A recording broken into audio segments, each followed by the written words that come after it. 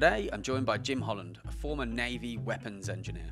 Jim has travelled the world before leaving and becoming a publican in Barnsley, then entering the corporate world and having an outstanding career before starting his own company, Karma, which is making a real positive impact in the world that we all live in.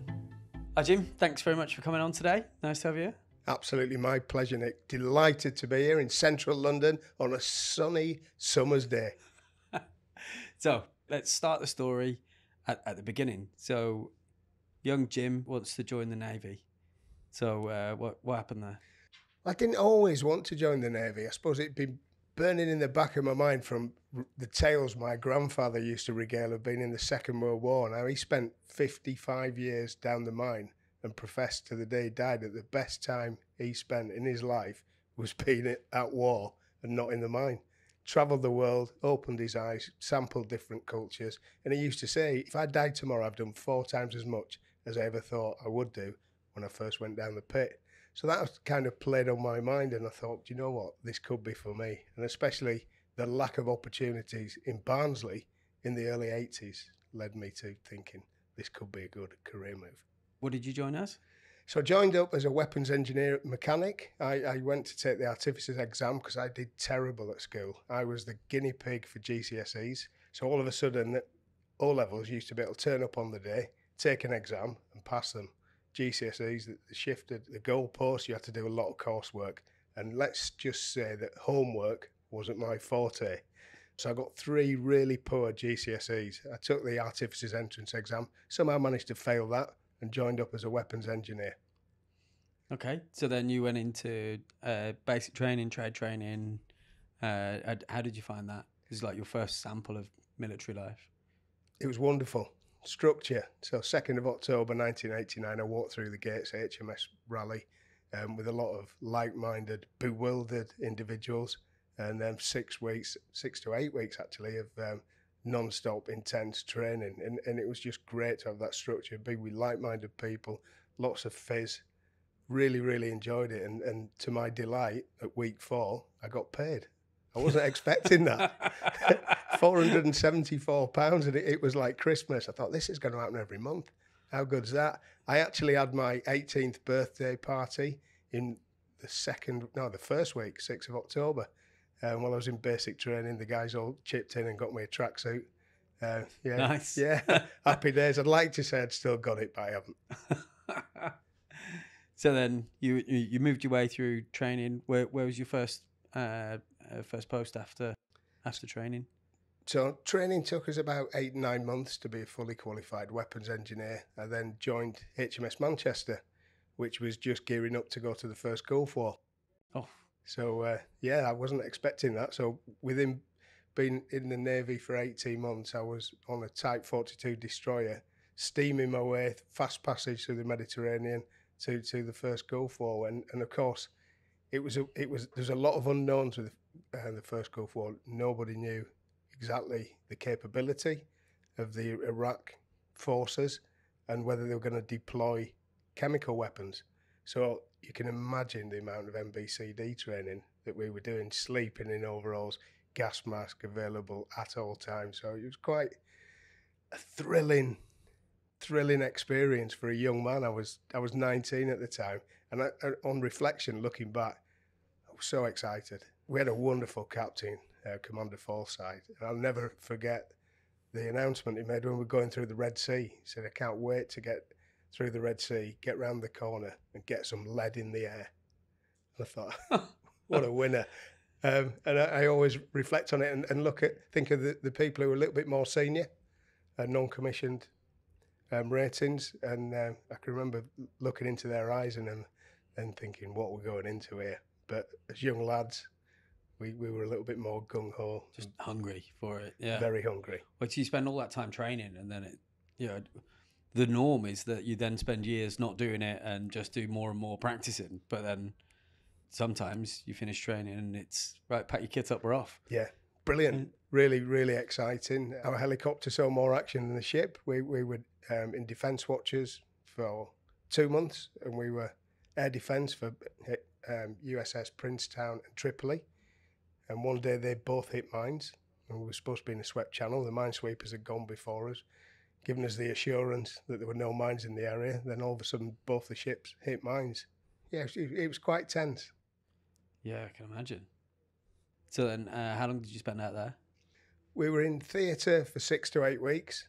The war finished pretty rapidly. We were the first ship alongside in Kuwait, which was an experience. I've got some fantastic photographs of that. The Iraqi army had ransacked everything. There wasn't anything that was serviceable when they'd left in the dockyard. And trust me, we looked for some gizzards. And yeah, it was brilliant. It was a real eye-opening experience. Then went to Dubai, and then for a bit of R&R over the Indian Ocean, and straight to Penang, Malaysia, and Singapore. Wow. What a place to be when you're 19. Yeah, I've been to Penang. It's beautiful. Yeah, it is. It is. You can go around the island in about 2.5 hours, can't you? Yeah, it's not very big, yeah. Or 40 minutes if you've got a moped and you're racing. Yeah. Wow. So, yeah, clocking up some travel really early on in the career. That must have been good fun. Oh, exhilarating. Absolutely. I used to have to pinch myself. Places like Tiaman Island, we're out in the South China Sea, and it was just really wonderful. We got some station leave in Penang, and went up to Hat Chai in southern Thailand on a recce. That was interesting with a friend of mine. He was the PTI on board, corporal in the Royal Marines, Gary Bullen, and we had a real adventure up there, sampling different cultures. I don't know how it works in the Navy. Is it a bit like the Army where you keep getting fresh postings, or do you join a ship and stay with that one? A bit like the Army. So every 18 months, 2.5 years, you get a fresh posting. I'd qualified while I'd been away for my next rank, leading hand. So I got promoted and then moved off and went on my leading hands course. Another year in training. Then back up to Northwood. I had an 18-month posting at Northwood down the bunker in the crypto cell. I got quite a thorough DV, which was it was a joy. A foreign captain came to see me with a file that thick, 1.5 foot thick on me. I'm thinking, well, I'm only 21. What does he know? And he said, are you going to tell me about your Ladbrokes account, or shall I tell you?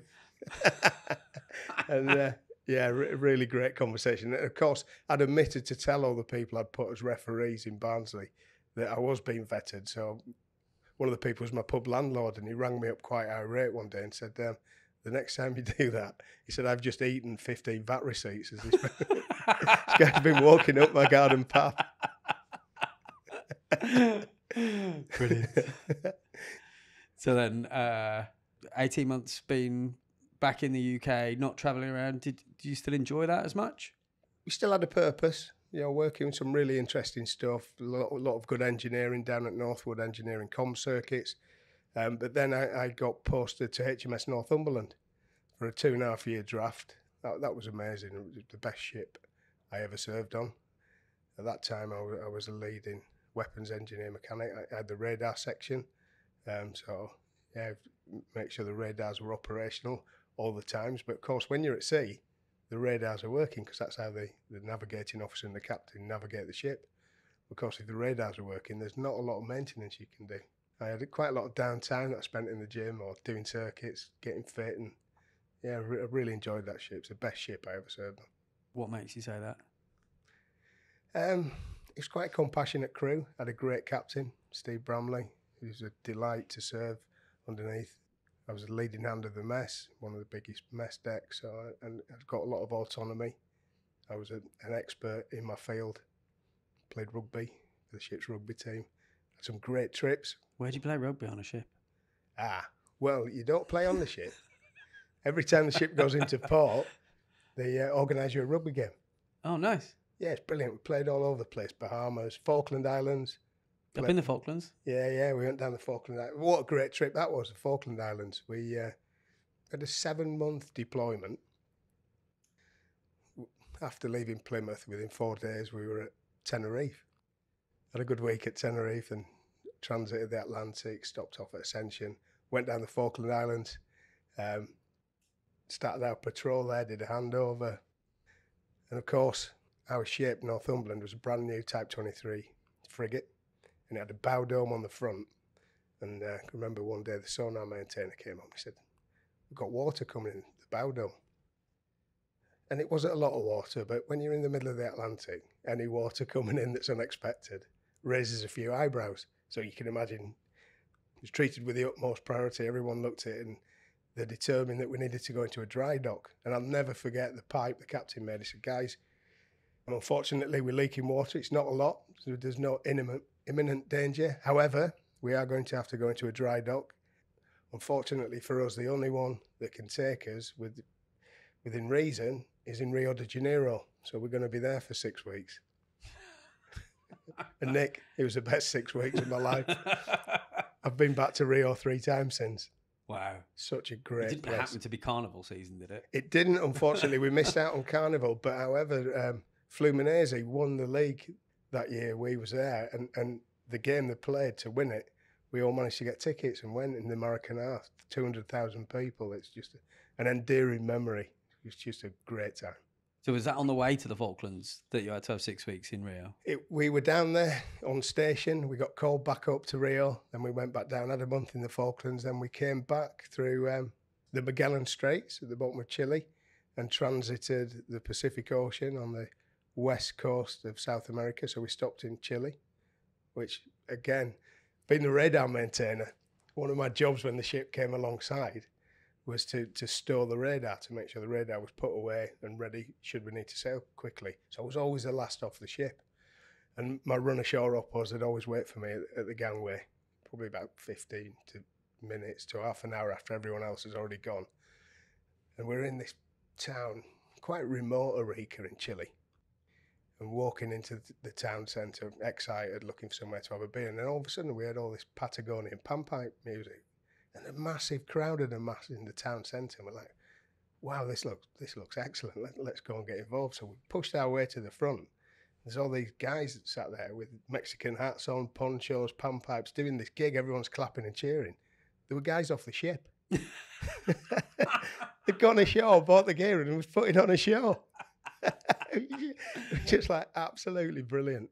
Hilarious. Yeah. So 2.5 years on Northumberland. 2.5 years on Northumberland, left and went back to HMS Collingwood where we did our training. I'd been selected to be a weapons engineering artificer. I was playing a lot of rugby at the time. Joined Collingwood, and it was a 4-year course. It was a full apprenticeship. Oh, wow. So it was brilliant. So a chance to get fit, play a lot of rugby. I ran Brickwood's field gun 4 times while I was there, which was really exciting. At this point in my life, I was ready to apply myself to academia. So I got quite studious for a few years, absolutely aced the course, played a lot of rugby, and started playing rugby league for the Royal Navy. To play the Army-Navy game? I played against the RAF. I never played it. I've never played. Didn't play the big one? No. It was rugby league, not union, so it wasn't Twickenham. I was better at rugby league for one reason. I didn't have to pass the ball.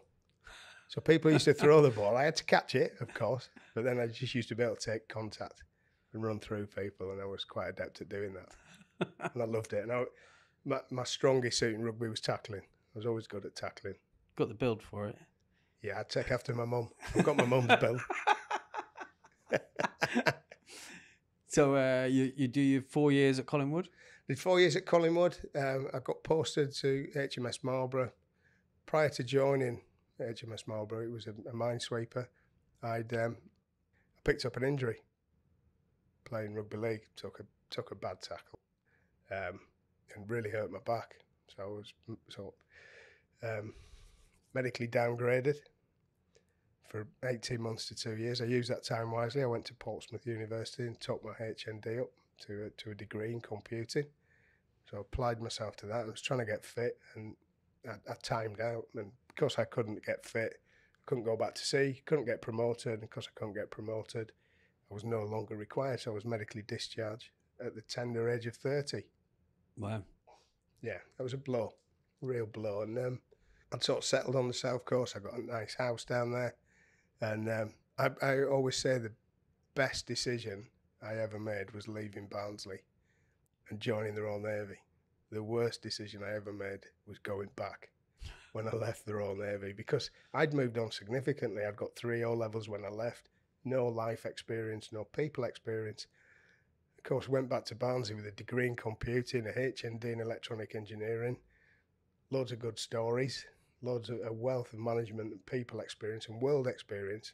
And Barnsley hadn't moved on one bit. And I really struggled. I'm thinking, I got no job lined up. So I bought a town centre pub. I'd got loads of money in the bank. And I thought, right, what am I going to do? So I bought this pub. It was a going concern. 4 DJs, 6 doormen, 22 bar staff. Oh, wow. Okay. Yeah, it was a funky house pub, some serious money passing hands, 20 grand a week turnover. Bez from the Happy Mondays was a frequent visitor. He was over for a couple of times doing gigs and DJing for us. One of the DJs who was there now is now a world famous DJ, a guy called Daily Padley, hot since 82, tours with Pete Tong and things like that. It was brilliant. It was a great party scene. And the first year we made a few quid. But year 2, the leisure pound really dipped and Barnsley sort of took a turn for the worst and it started costing me a lot of money to the point I had to pull the pin. In total, it probably cost me £180,000. So yeah, I managed to get out just by the skin of my teeth. But there was still no opportunity for me. I'd learned so many lessons running the pub. It was one of the harshest. What do you think the pub taught you? Oh, just a lesson in economics. You know, when you're running any business, it's all on you. But turnover, you know, the old saying, turnover is vanity, profit is sanity. Yeah. And it's all about the bottom line and managing the bottom line, nothing else. Doesn't matter if you've had 5 people or 5,000 people through your doors, how much money are you really making? Yeah. But I've got to say, Nick, I had a great time. It was fantastic, but harshly, it would have been cheaper going to the London School of Economics for 18 months or and I could have lived quite an affluent lifestyle doing so. You've got to get everything right when you're running a small business, and I hadn't got enough business experience at that time to manage the bottom line. Yeah. Hopefully we're putting that right now, though.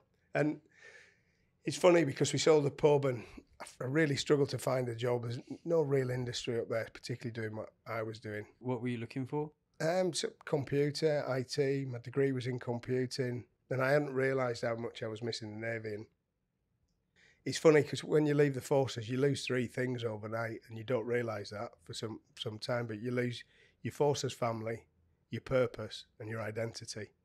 And I hadn't come to terms with that, and I hadn't made peace with that. After about 4 years, I was at the point where I couldn't keep up my mortgage payments, thinking, what am I going to do here? And I got a phone call from a friend, Steve McCann. He was at Vodafone. He said, how are you getting on, Dutch? I'm like, mate, I'm struggling. I'm really struggling. He said, my boss is taking on. He said, we're a team of Unix engineers. He said, send me a CV. I'll send him it. He'll probably give you a call. He said, do a bit of research. So I sent him an email, CV on it. CV looked really good. I thought I'd better do some research. 10 minutes later, I got this phone call, unexpected. Is that Jim? Yeah. Oh, it's Mike O'Connor from Vodafone. Steve McCann's just sent me a CV. Looked brilliant. Got a degree in computing. I said, oh, yeah. Steve's really enjoying it there. Mike says he loves working for you. Had a bit of conversation. He said, look, Jim, I'm looking for a Unix engineer. What do you know about Unix? So we'll hand on that, Mike. I've just Googled it. There's 48 commands. How hard can it be? And he just started laughing. He said, that's brilliant. I weren't expecting that. Can you come down for an interview? And cut a long story short, I went down for the interview. That was Tuesday. I was down there on the Thursday. And I started 3 weeks later, beginning of September 2006. And it completely changed my life. Vodafone, massive company, clear mission, clear vision, clear values. All of a sudden, I got a purpose. I'd got an identity. And I'd got a new family. It was very well set up. So people genuinely looked after you there. And they cared about the customers. And it was all about being a customer-centric organisation. And I loved it. When I left Mike's team 18 months later, I still knew nothing about Unix. But I got stuff done. You know, in a world where people would send emails, and I just went and asked people to do stuff, and they did it. And just got stuff done. And when I told Mike I'd got a job and meant a promotion, he said, look, you were never going to be here forever. This was just a stepping stone for you to get into Vodafone. And Vodafone was wonderful for me. I had 8 very, very happy years there. 8 years. 8 years, yeah. Wow. I met Sally, my wife, there. We've now got 4 kids, all girls. So Vodafone. I've got 2 girls. All the cool blokes have girls. Allegedly, yeah. Played touch rugby, so went up to the corporate games and won the touch rugby tournament in the second year of being there. It was just brilliant. It really was a great environment to work and cut your corporate teeth on, and I loved it. Did you? So you did the pretending to be a Unix engineer, but getting other people to do all the work. Yeah, I was What did you do after that? I was pretend Unix engineer, resource management. I then went into release management, so looking after the e-commerce portal at Vodafone, eShop as we call it. That was a great job. Some great colleagues there, Jim Sanders and Sarah Shaw. I've worked very closely with the e-commerce team, and they asked me to join them to do a special project, free sim project, and they assimilated me into the e-commerce team so I was running that from an operational perspective, and then I looked after the whole of channel management fulfillment, so channel agnostic, making sure everyone got the mobile phones that had ordered them. So whether that's online, telesales, or indirects. And it was quite a challenging job. I was loving it though. Big team at that point, a lot of direct reports, a lot of responsibility. But because of my background as an engineer, everything was really logical and I found it easy. And the people side of things, even better. So yeah, flourished in that environment, really enjoyed it. Didn't think I'd move, really settled, live in Newbury. And then I got a call from a colleague of mine who'd gone up to Sky. And he was the e-commerce director at Sky. And he said, oh, there's a brilliant job here for you, Jim. I said, look, Gary, really good mate. I said, I don't think it'd be a good idea, me and you working together. Because we were good. And he said, oh, it's not working for me. It's working for a guy called Keith Martin. I said, all right. Brilliant, yeah. Well, send me the job spec. So he sent me it, and I sent my CV, and then the recruiter rang me. Said, "Can you come up and have an interview?" Didn't do any prep because I didn't want to leave Vodafone. And I get in this room, and it's Keith Martin. He started asking me questions. I didn't prep, so I'm like winging it, not doing shining a great light on myself. And Keith was talking. I thought, I really like this guy. He's really good. And interview finished. I got in the car. Driving down the M4, and the recruiter rang me. He said, "Hey, Lewis." He said, "How do you think that went, Jim?" I said, "I'll be honest with you, mate. I didn't do any prep." I said, "But Keith, it was brilliant." I said, a lot of respect for the guy. I would love to work for him. Really liked him." And he said, "Fortunately for you, Keith feels the same way. Can you come back next week, prep, and see how you get on?" Long story short, came back the week after, really prepped, got the job and left Vodafone. I had 2.5 years at Sky. And the role was head of quality and compliance. That's sales quality and sales compliance.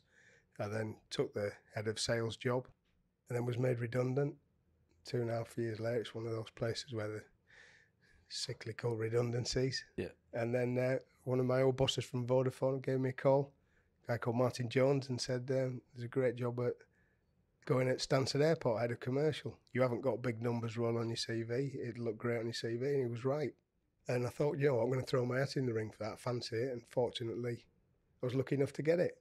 Yeah, I had 2.5 years at Stansted Airport, which is a long way from home, but I lived up at the airport. Enjoyed it. Quite challenging environment. The year one was very steep learning curve. I was looking after the entire car parking operation, and things went ever so slightly awry from time to time. People would turn up to meet and greet, and you either couldn't find the car or the keys or both. So it was a great opportunity to put some systems and processes in place to get that right. And it was great. It was a great learning experience, and it was an industry that was growing and growing and growing, the aviation industry. And then all of a sudden, bang, COVID hit, and we went from moving 100,000 passengers a day to 12. I don't mean 12,000, 12 passengers. Overnight, the plane stopped flying. Yeah. So I was very, very quickly furloughed. Yeah. And that was wonderful, Nick. Absolutely brilliant. Okay, I don't know if you remember the weather during COVID. It was idyllic. So I was at home, spending time with people I love, Sally and the kids, a lot of time on my hands. And out with the dogs, Vic and Bob.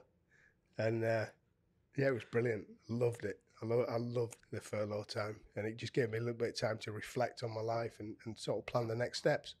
Did you ever go back to that job? No, there was a bit of a, obviously, 6-month period. Nobody knew what was going to happen. The aviation industry was in disarray, and they offered redundancies. I took a redundancy package. I'd already made some decisions at that point, what to do for the rest of my life, and yeah, it was a good springboard, really, into what we're doing now at Karma. You've left and you've dabbled running your own gig and found yourself a little bit wanting, and then you've blagged into a corporate career that seems to have then gone really well, and you've had some really, really strong, impressive roles. Why then make the decision of, actually, I'm not going to keep doing something that I've proven over the last number of years that I'm really good at, and roll the dice again going into, or do you think that it was because you'd now learned enough lessons that you thought you could have another crack? Yeah, I mean, every day is a school day, and we'll never stop making mistakes, but I was a lot more confident and rounded at 50 than I was when I was 30, shall we say. A lot of water passed under the bridge. Over the furlough time, I got together with some old Royal Navy Rugby League teammates, and tragically, 12 years ago, we lost a teammate to suicide on his transition journey, 2 months in, and that really impacted us as a team. We all went up to his funeral in Wigan, a guy called Nigel Burkitt, who's a great friend. He was on the 4-year course with me, so I'd spent an inordinate amount of time with him. Yeah. Thought the world of him, played a lot of rugby together. We all went to the funeral, but we didn't do anything above and beyond that, because life gets in the way of doing the right thing. Yeah. And we'd got all this time on our hands in furlough.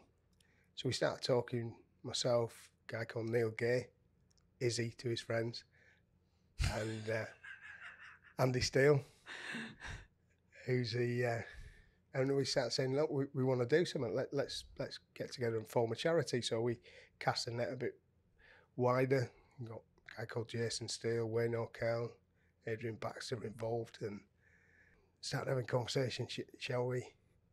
And so we formed a charity called In Touch, Royal Navy Rugby League. And In Touch is built on 3 pillars: reset, reconnect, and relive. Reset's all about helping ex-Royal Navy Rugby League players on that transition. So what happened to Nige can't happen again. Reconnect, reaching out and talking to your old oppos. And relive, which is getting together once or twice a year, having a few beers and a meal. Pulling up the sandbag.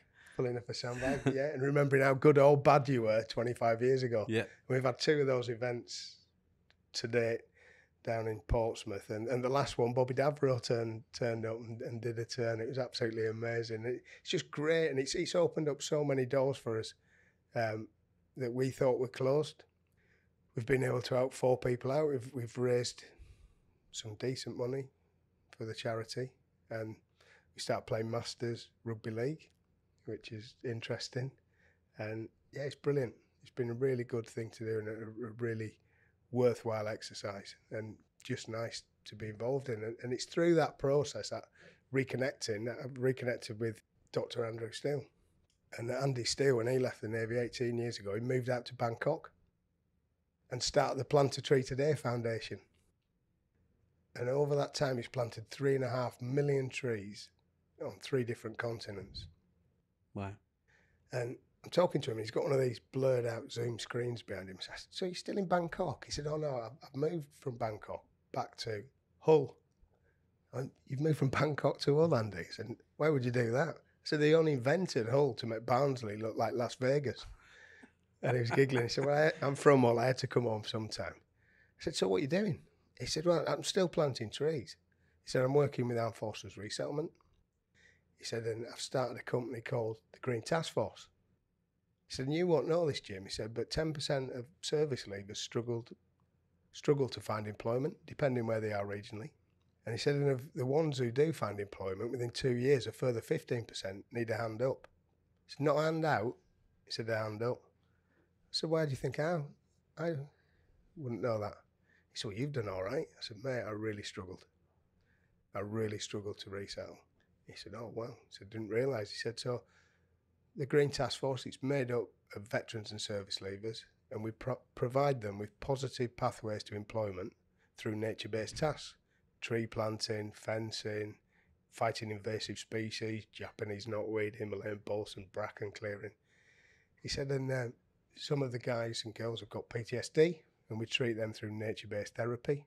He said, everyone in the Green Task Force gets a vocational qualification in horticulture, and then we work with recruitment companies to get them back on the employment ladder once they've got an emotional and a physical backstop.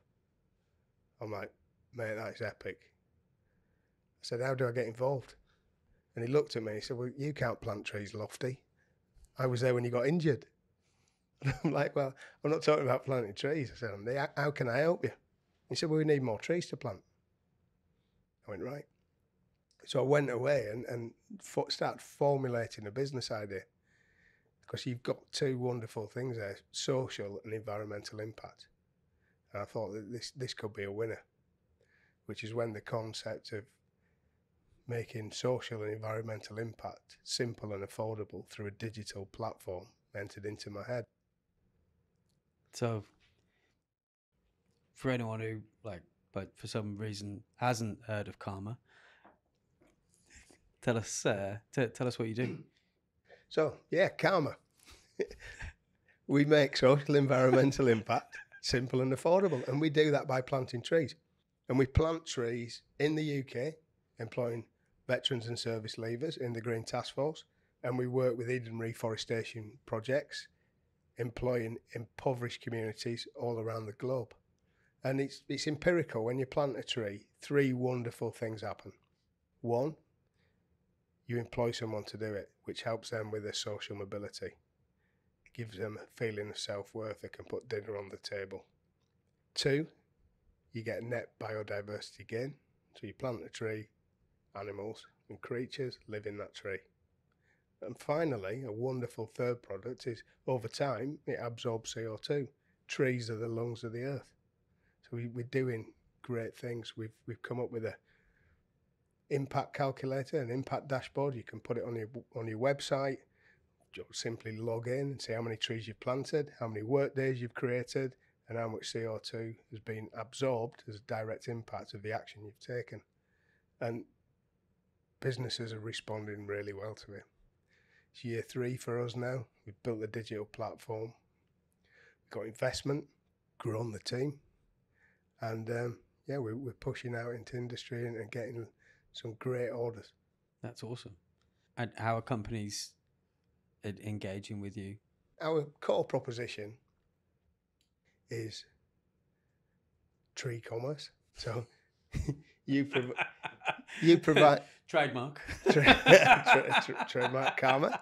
So you sell your customers, Nick, a product or service. Could be a laptop, it could be an hour's labour. You plant a tree from as little as 25p. And that's your way of giving back to people and planet and showing your customers you care. You're not just in it for the money, you want to do good as well. And so many companies want to do that, to demonstrate that they're not just all about the profit. They want to show they've got real strong ESG values, CSR ratings, and they want to do more in that space. We do hosted tree planting days, so people can bring the teams out. It's great for team building, great for team bonding, working with veterans in the outdoors. We've planted in the snow up in Hull, but we always, at fully hosted day, we've always got a support vehicle. There's always food, there's always drinks, hot drinks, and wonderful days, and plant a minimum of 1,000 trees, so you don't get too cold. Wow. Yeah, and then we've got a Shopify app where people can plant trees every time they sell a product. We've also got subscriptions. So if you wanted to join Karma for as little as $3.99 a month, the price of half a beer these days in London, isn't it? The price of a coffee. Yeah. In London, you can join Karma, and we plant 12 trees per month, every single month, plus two bonus trees planted in the UK by veterans or service leavers. Or you could opt to have a UK only package and have all your trees planted in the UK. So how did you get started Once you'd started to put the idea together, how did you get started? We built a website that detailed the proposition, what we were selling, tree planting days, subscriptions, and we hadn't quite come up with the idea of tree commerce then.